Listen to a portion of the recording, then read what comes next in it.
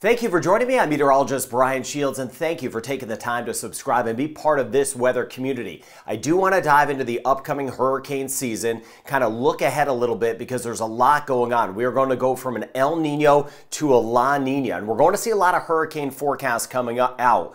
They're going to be more alarming than they should be. There'll be a lot of clickbait out there, a lot of hype with them, because in a La Nina season, usually you do get more hurricanes, but we don't know where they are going to go. That's always the thing they seem to leave out, gets everyone kind of worked up. You really have to track these things storm by storm as they develop. So the hurricane forecasts don't really tell if we're going to get hit or not. So with that said, I also want to get into a large system that's moving across the U.S. toward the Caribbean. The rain, huge waves with this system, get into the dust, and a snowmaker for parts of Canada. That in a moment. But look at this. A Pacific cooling trend. This is the outlook for August. So as we get into the heart of the hurricane season, you see this blue shading here in the Pacific. That's a sign of cooling water. That means we're losing El Nino. El Nino, the water's really warm here. This is showing that we're going to see that cooling trend, which means we're going to see a La Nina. Well, what does La Nina mean? All of this stuff is just kind of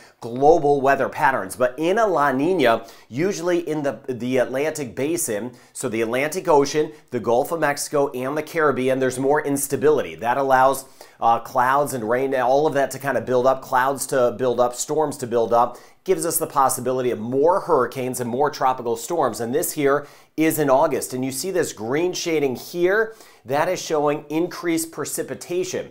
Available moisture out there. You need a lot of moisture for hurricanes to develop. That's telling me as we get into the month of August, we may not have a lot of dry air. We may not have a lot of that Saharan dust around. That's a bad thing as a whole. So that just means things are more conducive for development, which is not a good thing. With that said, if we get these hurricanes developing, again, doesn't mean it's going to move into your island or impact your home. It'll still be a wait and see. But the early signs are that we're going to have a La Nina, or at least trending in that direction, more moisture out there and more availability. Another thing I look out for closely are the water temps, of course. That's just one piece of the puzzle. But here, across the Atlantic basin, this is the temperature anomaly. This is in the orangey shading, the red shading we're seeing here. That's simply saying, hey, the temperatures for this time of year are running above average. We even had that this past season. That's why it was an El Nino, but it was so active because of the very warm water temperatures. And you see a little bit closer, on average temperatures, much of the Caribbean, much of the Gulf of Mexico, and the Atlantic are running above average. But as we get into the hurricane season, it's not just the water temperature I look at. It is the depth of the warm water. That is the heat content. If that depth of the warm water is substantial, that's a problem because as the hurricanes move on top of the water, it would just churn up more warm water, and that's what they feed off of, the warm water. So again, that's something I'll be watching out for, the heat content, not just the temperatures. But initially, signs are favoring definitely a more active hurricane season. So here's the list for the upcoming hurricane season, the 2024 names in the Atlantic basin. And again, there's different lists around the world. The Eastern Pacific has a different list of names. First name on the list is Alberto, Beryl, Chris, and Debbie. Ernesto down the road, Francine and Gordon, and I do believe we're going to get deep into the list this year, but I'm not seeing that in an alarming way. Obviously, if you have more storms, the odds are that more will impact land, but we do not know where these are going to go. So I'll just take it storm by storm with you, keep all the hype up. I don't root for storms at all. I've been through too many. We know the devastation together. So again, a busy hurricane season, yes, and I'll keep tabs on kind of these seasonal outlooks as we go forward. On top of that, in the short term, we've got a big weather maker. Western U.S., parts of Western Canada, that's been moving in. Few clouds here in the way of cloud cover, and we've had that system leave Bermuda. Bermuda, we had almost tropical storm-like conditions yesterday with the gusty winds and the rain, and then on top of it, we're seeing the dust as we get back toward the Eastern Caribbean. We've had a lot of that dust around. Thinking of you if you have some breathing issues. I was covering that more in yesterday's video if you need to take a peek at that. But let me show you what's next here. Now, I've been talking about the surge of moisture. This area here, just kind of a broad spin at this point, but it's going to tap into some of that moisture from the Gulf of Mexico. And as we go out in time, this is today into tomorrow, you can see the storm system developing, snow, especially the front range of the Rocky Mountains here. And look at that rain building. Parts of Texas, Louisiana, Mississippi, Arkansas, a lot of rain rain here. Plus, Bermuda, there's another little system here. I'll dive into eastern Canada in a moment. But then you see here a very sprawly storm system, which means a very large storm system moving across southeastern United States, dipping back toward the Caribbean. So Cuba, for example, by the time we get into Sunday, we're going to see that chance of rain going up. And then you see it just kind of broadly spinning here. And look at that rain that's going to be around across parts of the Bahamas, dipping back toward Jamaica, Cayman Islands, Haiti, Dominican Republic, even Puerto Rico. We'll see a better chance of some rain next week. And really a slow mover. In this pattern, there's not a lot to move it through. It's not a very aggressive weather pattern. Sometimes you get fronts that zip by. This storm system still around for a lot of us by the time we get into Tuesday. So this is a big weather maker. Hopefully it does help with some of the dust, and it will in the Eastern Caribbean.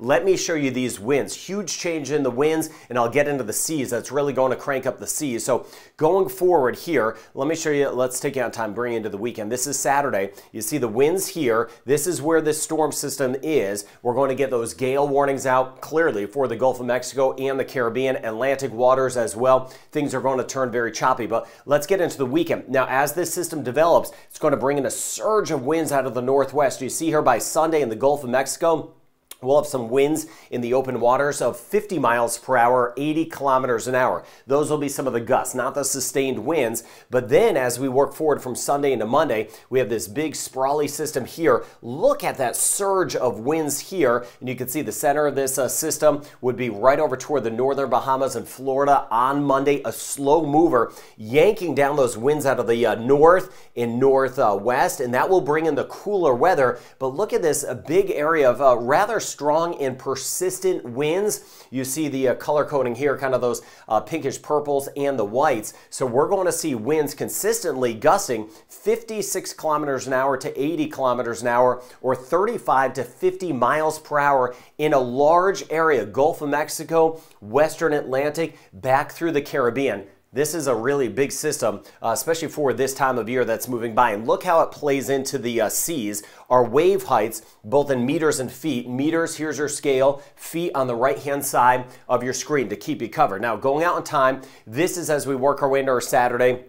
System approaches, seas start to build as we get back toward the Gulf of Mexico, looking at about 2 to maybe 3 meters, so looking upwards of about 11 to 13 feet in some spots of the Gulf of Mexico starting tomorrow. And then as we pull forward into Sunday, that's when things start to really build here as the system starts to work through. And then as the system just kind of spins Monday into Tuesday and that surge of winds come down, look at those seas. We're talking about 5 to even 6 meters in some spots. That's upwards of anywhere from 15 to about 19 feet in parts of the Gulf of Mexico trying to get into the Caribbean. And as we work our way into Tuesday, waters offshore of the United States and Bahamas, they are going to be dangerous, upwards of about 5 meters. And still in the Caribbean, we're looking at about 2 to almost pushing 4 meters in some spots. So we're going to see them upwards of 11 to 13 feet. So these are dangerous seas, giving you the heads up on this. And we're going to see this again late in the weekend in through early next week. So thank you for getting that information out there. Let me zoom down closer. As this system develops, you can see it here.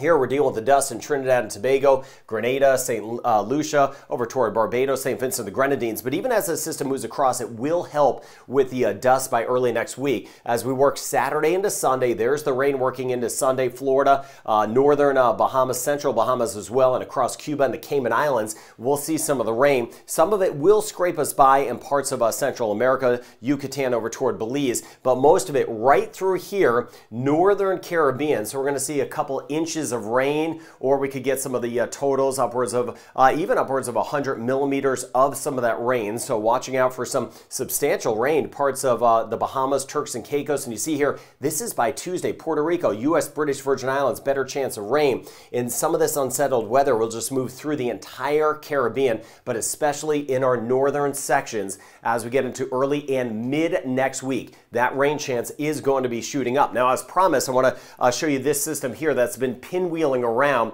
over toward Canada. So this is Canada here. You see Halifax, you get toward Cape Breton, we get over toward Newfoundland, and you see again some of that snow that's around. The system's offshore, but it's spinning in some of that snow as we work our way through the weekend. So we could see some higher totals in the Atlantic region of Canada, and you see it still spinning around, throwing back some snow on Monday to Newfoundland. St. John's will be right on the edge of that rain-snow mix. We'll probably get a little bit of both, and then as that pulls away, snow on the backside of this as we work our way into Tuesday. Super busy pattern. So Jamaica, the rain chance will start to bump up some Sunday into Monday. Cayman Islands, we'll start to see it going up by Monday. We'll see about a 40% chance and some overcast conditions. Trinidad and Tobago, we're seeing the dust around, mainly dry.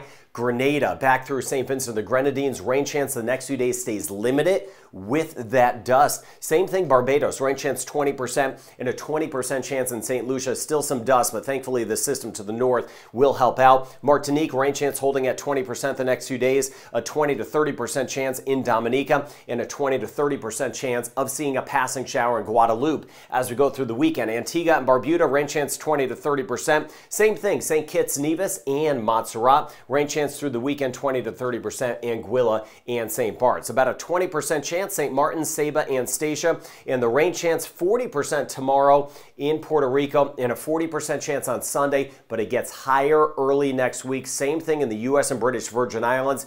Early next week, we'll be seeing that rain chance getting higher. Dominican Republic, spotty showers gets higher early next week. Same thing as we work our way into Haiti. Rain chance about 20% on Sunday, but upwards of a 50 to 60% chance of rain Monday into Tuesday across Haiti. Bahamas, again, rain chance will be shooting up Sunday, Monday, and Tuesday of next week. Turks and Caicos, we'll be seeing it going way up Monday into Tuesday. Rain chance in Cuba going up on Sunday as the front starts to work in. And about a 10 to 20% chance in Belize, not too high, about a 30% chance as we go through the weekend. Yucatan of Mexico, rain chance 20% in Aruba, watching some of the dust. Still some of that dust around in Curacao and Bonaire, rain chance at 20%. Much higher as we work our way into our Saturday in Bermuda. Bermuda, very active pattern. And not only do we get some of the rain, we get some of those gusty winds. Costa Rica, Panama, rain chance 30 to 40%, holding on to about a 20% chance in Guyana and Suriname, down from what we saw about a week ago. In northern Venezuela, rain chance about 30%. So busy. Again, watching everything going on in the tropics, keeping an eye on the next hurricane season. Thick dust around in the eastern Caribbean. Large storm system approaching from the U.S. Rain chance will get higher very soon, especially Monday and Tuesday for a lot of us. Gusty winds and some of those dangerous seas. I will keep you posted. And I'll keep you posted on that upcoming hurricane season, which starts June 1st. And again, you'll see a lot of those forecasts out there. Take those with a grain of salt. I got you covered right here. Have a great weekend ahead.